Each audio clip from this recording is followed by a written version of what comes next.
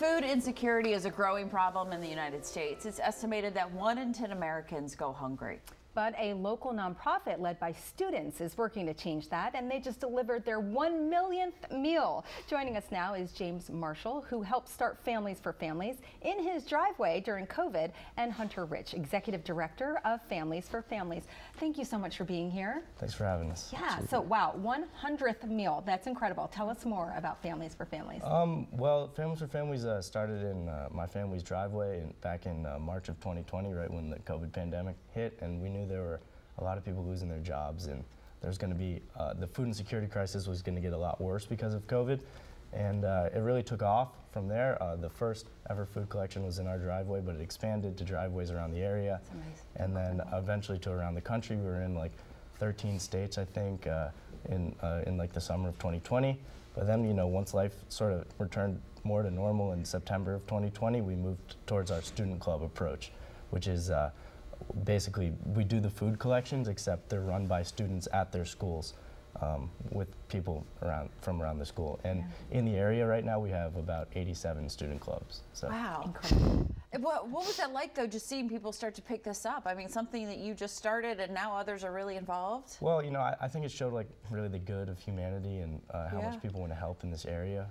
And that really, if you have an idea and you think it's pretty good, just to act on it, because it grew pretty well for us, and I'm just thankful for everyone that's helped along the way. Yeah, well, they're thankful that you started this. And Hunter, you also collaborate with other local nonprofits. How does that work? That's exactly right. So I think fitting into an existing framework is much more powerful than trying to create your own. And there are amazing change makers throughout the city. So I love plugging in really unique students that are driven with these powerful local leaders, and I think that we scale from there. So we find local leaders that are making an impact, we pair them with students, and we watch the amazingness that they create together. Isn't it incredible to see like young minds that are coming up with some of this and just building something that's so important, seeing a need and building something? It has been the most incredible experience of my life, watching, you know, like we as adults can talk about 10 reasons why something may or may not work, and students will take the first idea and run with it. Like they just want to create the world that they want to live in. And rather than come up with excuses why it might not work, they just act, and they do, and they give. Learn a lot from these young folks. Absolutely, that is amazing. Now, what's the best way to start a collection? So for anyone listening, they're thinking, oh, maybe I want to do this. How can they start that? Yeah, I would love, you can go to families4families.org, and right on our homepage, the first thing that comes up is start a student club. So we take care of the rest from there. We get you partnered with a local nonprofit that you vibe with.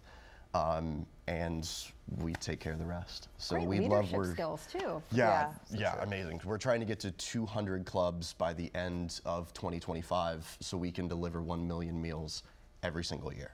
Wow. What was it like, James, to hit the 1 millionth meal? That's something. It's been pretty cool to put like an actual number to all the stuff we've been doing over the years, and I don't really know how we like calculated everything, because it's been also sort of all over the place with all the stuff since 2020. But it's really cool now, and it's cool to be able to advertise that number, and it can help us grow even more than we have before. So. And you're looking for some student leaders. So what are you looking for? What type of students are you looking for? Well, I'm looking for someone who is really driven and passionate, because it doesn't work unless you really totally buy into the idea. Someone who's really selfless, cares about others, but someone who's able to delegate roles and opportunities to others, and not take it all on themselves, and sort of like delegate it out that way. So, James, Hunter, thank you so much. This has been great. Congrats. Thank you so much. It's amazing. Thank you. For more information on how you can help Families for Families, or better yet, get your kids involved, head to families4families.org.